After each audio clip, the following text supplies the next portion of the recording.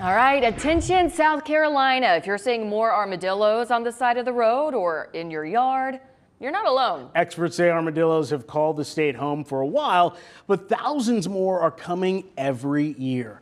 Our Peyton Furtado learns why.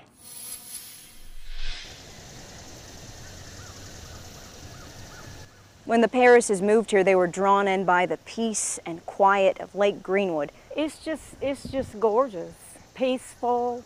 Little did they know there was a lot brewing underneath the surface. After 7 years of living on the lake, Lynn Paris began to notice huge holes in her yard. It looked like it had been plowed. For years, armadillos have migrated from South America through Texas and Florida, and now they're making their way through South Carolina. My preacher said that God made them with leftover parts.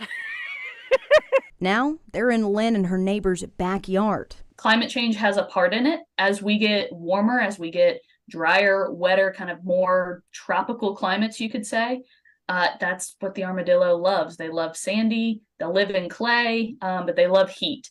Belkin says the armored animals are more of a nuisance than a danger, tearing up yards and sometimes foundations. Stupid armadillo has come back. It looks like we've been plowing our yard. We've got little deep shovels, sharp nails is how they can dig those deep holes. Sometimes carrying diseases like rabies and leprosy. While Belkin recommends leaving them alone, Paris says she's tried everything to get rid of them.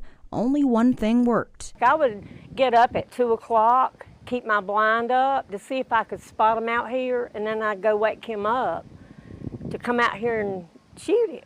As climate change progresses, Belkin says there's no escaping the pointy-snouted species. It's learning to live with the wildlife and with the environment as opposed to trying to work against it.